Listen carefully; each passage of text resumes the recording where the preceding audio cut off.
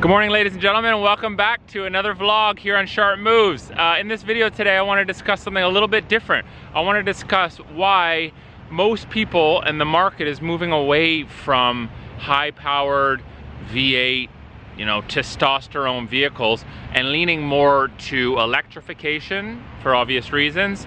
And the market right now is extremely hot for these hybrid engines with gas prices there soaring really high through the ceiling. Cost efficiency, daily drivability and affordability lies within these vehicles, okay? And so watching this video, I'm gonna tell you why. Stay tuned.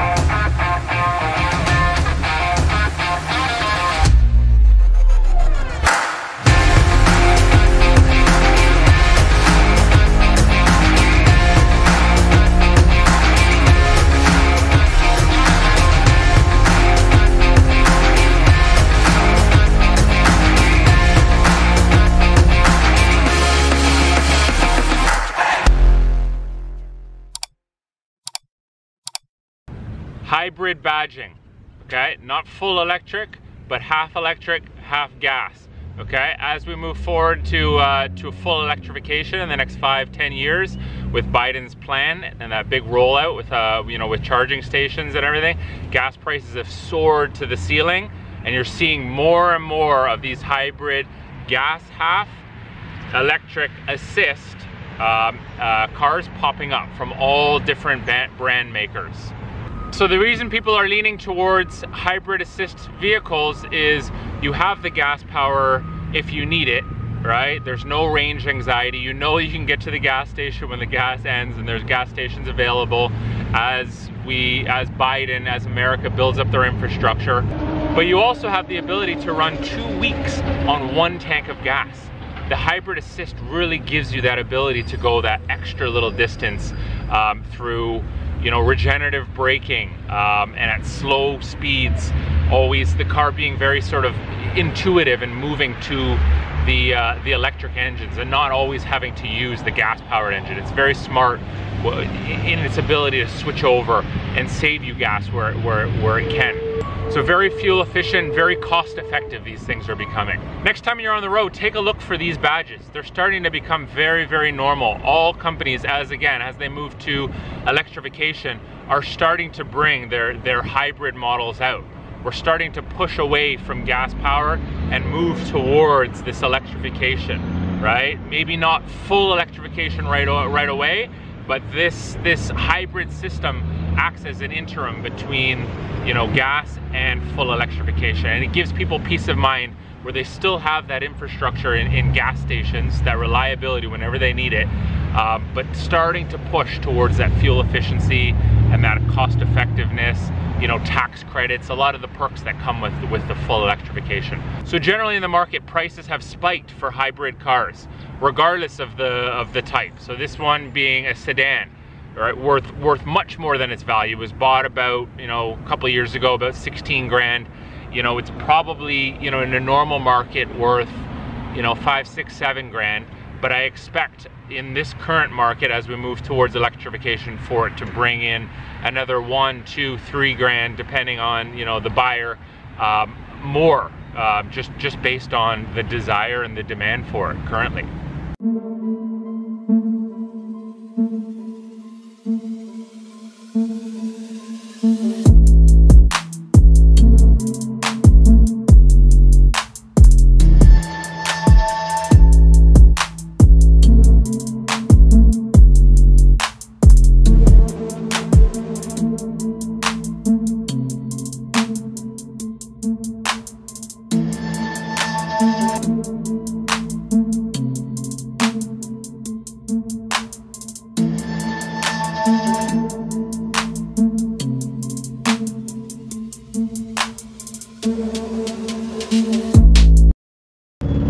Take this car for example. This is a 2012 Kia Optima hybrid. Okay, so your typical Kia Optima, it's going to get pretty decent fuel efficient anyways. This hybrid engine takes it to the next level. So as I said before, you know, I put in about $50 worth of gas, regular gas, at, you know, obviously high prices right now, but that gets me 2 weeks of driving around town. It gives me a ton of mileage. And comparable to my G35 or G37 Infiniti XS, where I'm on my paddle shifters, it was 5 days, 6 days to a tank. Now I'm getting 2 weeks plus. So extremely cost effective. This thing will go for days without needing to be filled up. Obviously this car comes with its pluses, with its negatives, which I'm going to cover right now. Okay, first thing I can't stand about this Kia, or this vehicle in particular, is the horn. Get a listen to this horn. Beep, beep, beep, beep. It's just so soft, so weak. Can't stand it. Okay, the second thing that really annoys me here is the glasses cabinet. And so as much as I love that there is one here, if you watch trying to put a pair of sunglasses in, it's just not that easy. I hope the camera's catching this, but it's not as easy as just sliding the pair in. You have to kind of tactfully turn the glasses, put it there, you know, it doesn't go in, you have to place it, then you have to put it up. So I guess first world problem. I mean, it does have one and it does work, it's functional, but just not, you know, you can tell it's not German made. It's not really thoughtful as to how easily its functionality is. So just the quality, just the build quality of everything in here. Again, this is meant to be leather, but it's very slippery, sort of cheap quality leather, plastic badging, you know, more cheap sort of plastic that doesn't look, I mean, that looks very basic to me. You know, it doesn't give me pleasure looking at it every day. You know, just basic buttons.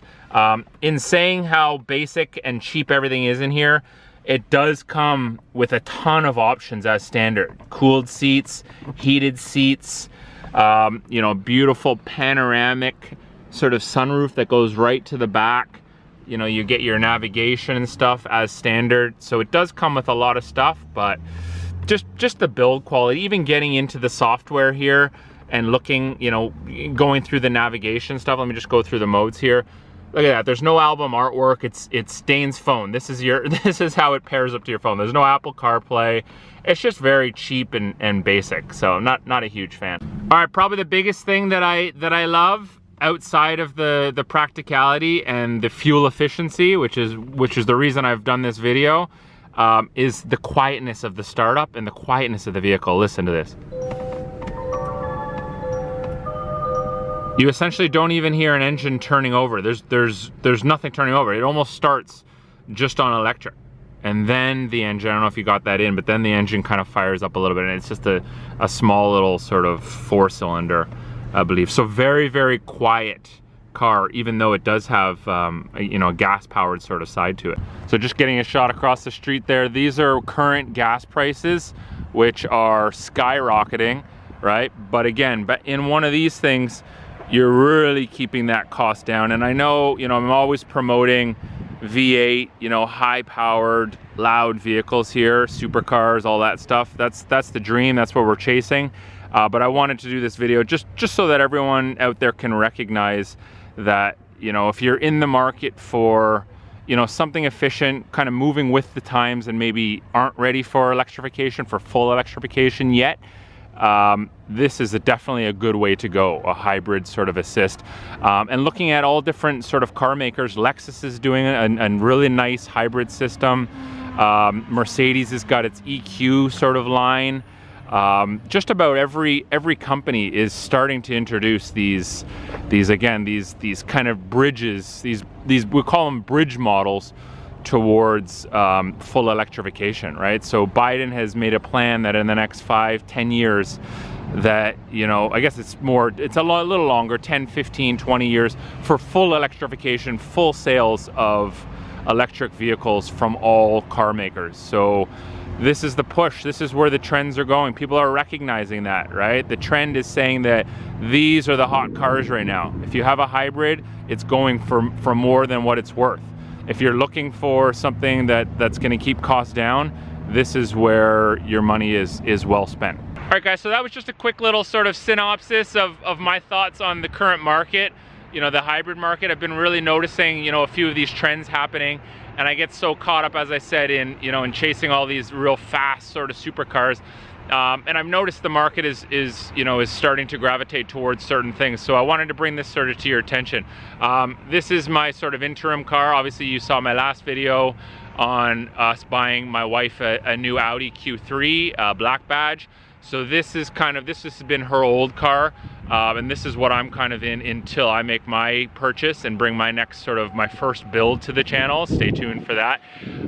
But again, this is kind of, you know, this is the way the market is moving. You know, if you're in a hybrid right now and you're looking to sell, not only is the used car market really paying a premium right now because of the shortage of everything in the world, but hybrid assist is definitely going for even more. So definitely consider it in your car buying process. Yeah, those are my thoughts.